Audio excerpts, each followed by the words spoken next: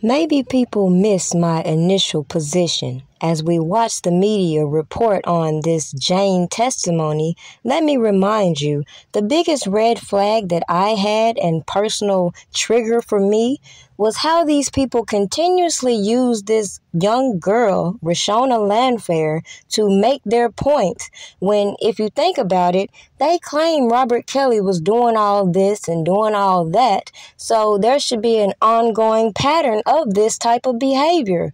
So it was a immediate red flag when all these janky-ass sources start coming out here doing interviews, but hey, what do I know? I'm just watching all these people come together and pull off a fake-ass united front. But what happens when all these people get to beefing with one another and everything that they're trying to cover up seems to seep to the surface? And while everybody wants to blame Robert Kelly, I showed you the blueprint.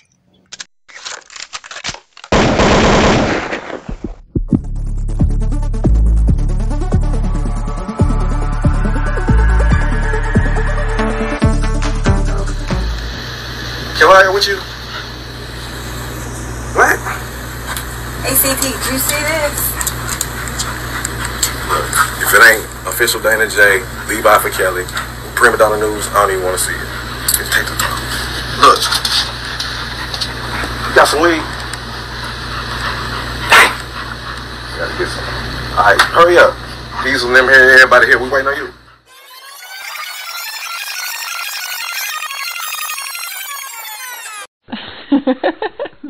I ain't playing no motherfucking games with you, boy. I gave you 120 hours to get back in touch with me, nigga. But fuck them 120 hours, nigga. You talking about my daughter. You know you supposed to be working with her music, R. Kelly. Yeah, that's what I'm talking about, Robert R. Kelly, the singer, you bitch ass nigga. I got you, boy. Yeah, come fuck with me. This Savage, Tim Savage. Fuck you, nigga. R. Kelly, by now, you should know that you should come see me. You know who I am. You know who you have at your house. My daughter, Jocelyn Savage. My name is Tim Savage. Listen, bro, the call, look, bro, the man dealt with R. Kelly in my living room, bro. The man dealt with R. Kelly in my kitchen. We dealt with Don Russell in my kitchen, bro.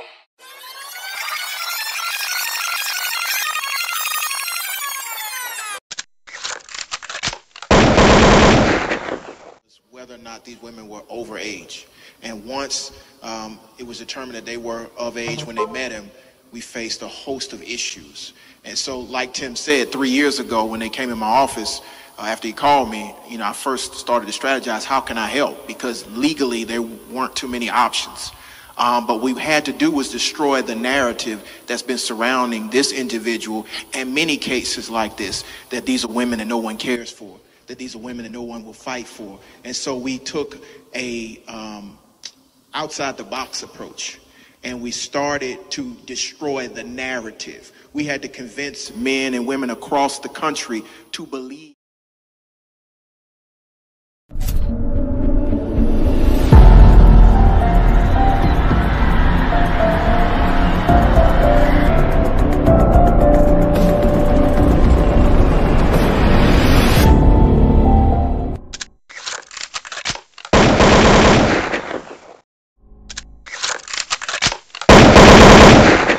A very talented young man. Boy, be brave. Don't be afraid. We're gonna go all the way. Boy, be brave. Don't be afraid.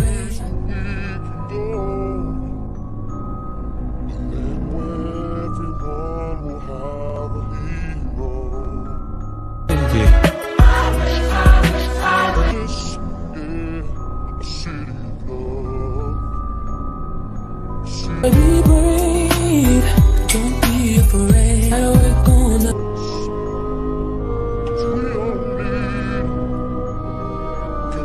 I admit that I don't know my music. I admit admit that I rule on my music. Want it back, but they don't wanna do it. What the fuck, nigga? I wrote that music. I did that bumping ground. I did that 12. I am handcuffed like a lot of you motherfuckers. I'm handcuffed by my destiny. It's too late. They should have did this 30 years ago. When her mother found out, and that her mother, he actually stayed at their home in Detroit, and her mother actually was sexually attracted to him as well. And he said when Aaliyah would go to sleep, that he would, this is what he said. He said that he would go in the living room and him and her would do sexual acts on the couch while Aaliyah was sleeping in the bedroom. It's too late.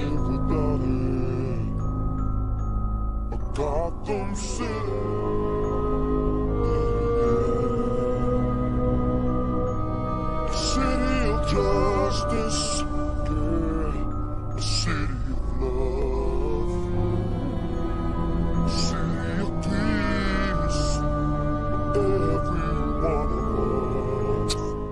Now, it doesn't take long for those doing their research about the topic to realize the business behind this whole production of surviving R. Kelly. It also won't take long for you to discover the biggest corruption I've pointed out. I want to send a message to the enablers of Mr. Kelly, to the agents and the managers and the attorneys and the others who stood idly by and looked the other way and turned a blind eye while teenage girls were sexually assaulted for over 2 decades. I will not rest until each of you is brought to justice.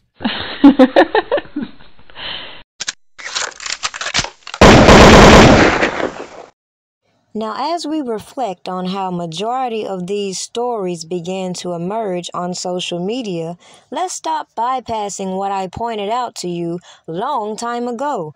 These people strategically maneuvered the way they did in order to manufacture these charges. And then, when I brought to the public how I believe this was clearly them rehashing the 2008 trial, mixing all these janky ass people in the mix and wondering why the whole story is falling apart, it should be a no-brainer why I don't engage with some of these janky ass people who were eager to do the most on these platforms and ignore their common sense, especially when all these people like Michael Avenatti, Kim Fox claim they were going to prosecute these so-called enablers, and then we see these extortionists make their appearances on the stand as though they're credible, and people continue to bypass my position as all of these people are not credible. So with that being said, it's very interesting these employees who were embezzling money, who were doing all this fraudulent activity, and who were supposed to be locating this man's assets and money, end up engaging themselves in a lot of janky ass business and got caught up in a web of lies. Now clearly we saw the intimidating tactics being used to get these people to cooperate. And with that being said, doesn't that pose a question as to their credibility, the motivating factors, especially when you hear things like, oh, Boss Baby is getting government benefits, all this financial assistance, and PPP loans. And it's just funny, all these participants end up getting these PPP loans, even though according to their stories, they couldn't do this, they couldn't do that. So how in the hell were they operating businesses? Make this shit make sense. Even the ones like Geronda Pace who tried to create these online businesses. It should tell you a lot when they ain't even got common sense to know an online store does not have to operate within a Monday through Friday schedule and be closed on the weekends. Make that shit make sense. It's online. But the people that advocate for these frauds are like to skip around that as though it has nothing to do with the topic at hand when it reveals the characters of these individuals and the things they will do when money is the motivation. But hey, what can you expect when the people leading these numbnuts on the internet that are clearly violating this man's due process rights get behind people who get on their platforms and say shit like this? We did our job. You thought the information to the public. Surviving R. Kelly went off, we kept that shit going. We got bus drivers, we got police officers, we got assistants, we got friends, we got people to lie, we got the storage, we got motherfucking video, audio, we got the storage, we got motherfucking video, audio. You ever seen Asriel at my house? You ever seen parents at my house? You see now, you done fucked up, you know that, don't you? I see what I'm saying. I thought. No, so, you know what I'm saying? You done fucked up now, you know that, don't you? The more questions that cop asked, the more I thought I wasn't gonna never see daylight again. This time you said you bought the bottle. I was just waiting for them to tell me they seen that damn videotape, but they hadn't. No, you done fucked up, don't you? No, don't you? No, you done fucked up. Without the tape, they had nothing. Now, common sense should have told a lot of these people. A lot of these people on these platforms are janky than a motherfucker. And if you thought they was gonna grace my platform or try to influence anything that I think or feel, you batshit crazy. When I tell you that I believe they're strategically doing the things they're doing, interfering with the federal investigation, putting themselves dead in the middle of bullshit, and then getting on these platforms trying to play dumb as these people hide behind these anonymous names in court. Meanwhile, all these co-conspirators have been running amok. Make this shit make sense. Okay, because I'm letting you know now. Well, I'll call you tomorrow. Okay, I did want to tell you, to switch the 90 days out, but when you do switch them out, I do have a lot of stuff to talk to you about, really good stuff.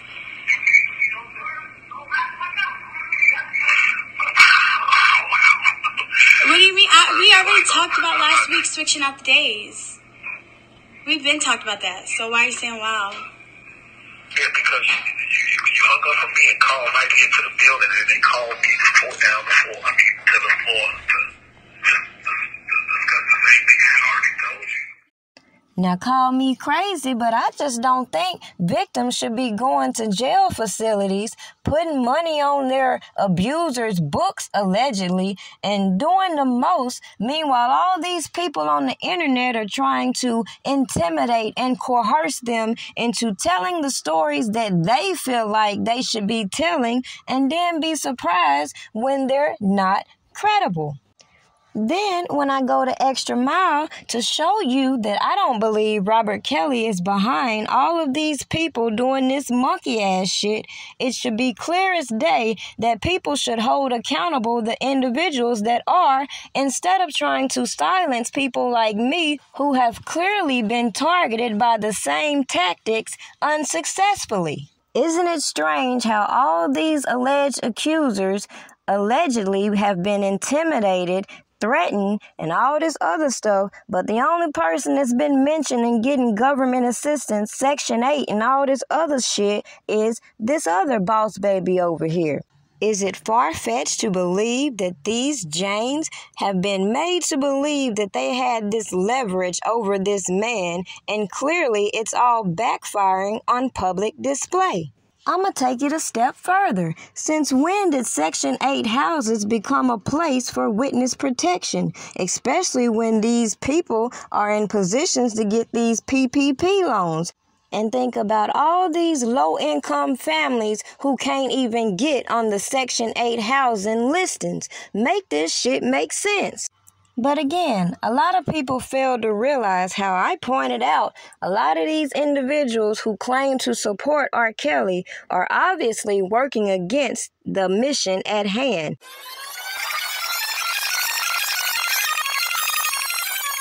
I done already talked to the twins. I done already talked to the Shanti McGee husband. I done already talked to Don Russell. I done already talked to Linda Mitchell. Just like the sweetest joy next to getting pussy. Picture paragraph loaded. While the words being quoted. Quick to pick the bitches rap gangs quoted. Bow down to Hail Mary. One quick see. What do we have here now? It's Mike Tyson. Now, it will be clear that at some point, as I pointed out, a lot of people got so distracted listening to these voices, they bypassed the common sense I said in why I require my audience to do a little digging to understand the information I'm putting before you. Now, if I feel like people have been intentionally trying to deflect from the topic at hand, I put this on display and I make it relatable as to why these accusers are flipping and participating with these narratives. It should be common sense. After they put these accusers up on public display, it should be very obvious how individuals deliberately targeted them for their own motivation. Sorry for you. No. Don't say nothing to me. Don't say nothing to me. Do not say anything to me. Joy is in jail for assault. So I feel so sorry for the both of you. Don't say anything other to me. I feel bad for you. I know, yes, you do. You knew I was coming up here to get Joy, and you lied to her. Yep. I'm sorry for you. I'm sorry for you, Bear. I'm sorry for you. I am so sorry for you. Oh, it's Bear. It's done. It's done, Bear. It's done. It's over. It's over. You may not even make it to trial. I'm so sorry for you. I'm sorry. I really did love you. And you lied to me, and you used me, and you played me. Yes, you did, Bear. Yes, you did, Bear. Bye. This whole topic revealed a lot of hypocrisy from the supporters and the people against Robert Kelly. So when we see these people who wanted to push these narratives so bad, get these girls to tell their stories so bad, and then have to come out here defending the things that these accusers put them in, I can't do nothing but gag when now all of a sudden when they wanted them to come out and talk, now they're calling them liars and then trying to deflect as though we're the one who have been victim shaming when the obvious message I've presented to you from day one is the strategies they're using is going to be the reason why people like me have reasonable doubt. Thus, that is why I believe these individuals are abusing these platforms. Duh. Hey y'all, it's Sparkle. Have my phone here because I have notes that I want to make sure that I say everything that I want to say today. And forgive the bolting of the jets overhead. We have the air and water show here. I want to put a few things in context. I'm letting those who really know, support, and love me know that this is a family feud. Yesterday was a day I didn't think I'd ever see. Nevertheless, at this point, I'm pretty much prepared for anything.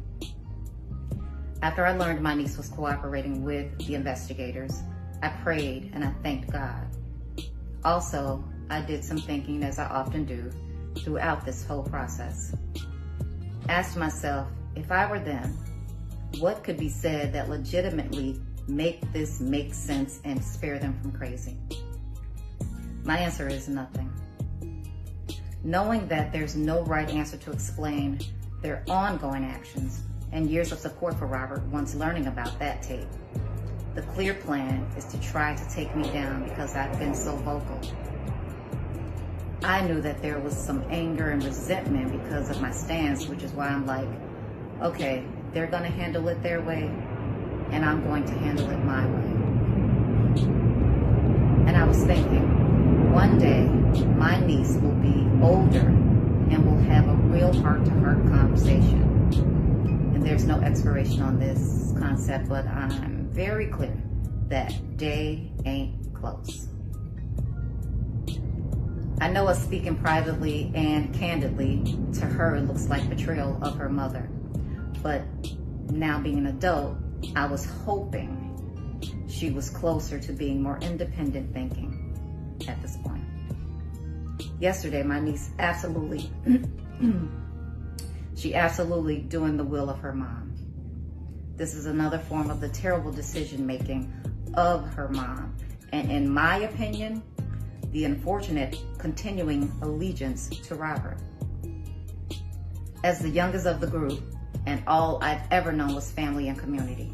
So I operated from that space from the beginning of my career by bringing them in to show them that it was not just about me, but about us getting this record deal that I was about to get. We were a gospel group just years prior, so me thinking about them for them was partly programmed in me, all I knew. Again, because Robert was giving the opportunity to have his own imprint record label, I introduced my sister, my brother-in-law, and my niece to Robert at CRC Studios in '97 in hopes of landing my niece a career as an artist in this industry. Not a concert, as she testified. I didn't stop there. I asked Robert to check out my brother-in-law, who played the guitar, and other family members in hopes he'd assist them with their musical careers as well. I'm saying this again. I'm saying this again to say not all that you heard yesterday from my niece is true. I don't want to hinder this legal process, I don't, but to testify that I had my niece sit on Robert's lap and rub his head and have her ask him to be her godfather is an absolute fucking lie. You all cannot imagine the hurt that comes from pain caused by the people that you live and are willing to die for. Another lie. Robert and I were never in a romantic relationship. Never. To show you sabotage is a highly priority within them. If Robert and I were in a romantic relationship, you and your mom was cool allowing you to start a relationship with him, again, no right answers for their actions. This journey of mine, I started with the greatest of intentions, and all I've gotten from it is hell. This is not how we were raised, and it has fucked up family names, relationships, and the death, allegedly. Enough is enough. I've endured being not believed before, so my niece's false statements don't bother me as much as her mindset and willingness to tell the lies. I'm certain it's from her mom, certain. But she's now old enough to start bearing some level of responsibility of her actions. I love her more than life itself, so this is all I'm going to say regarding her and her mother, unless I have to.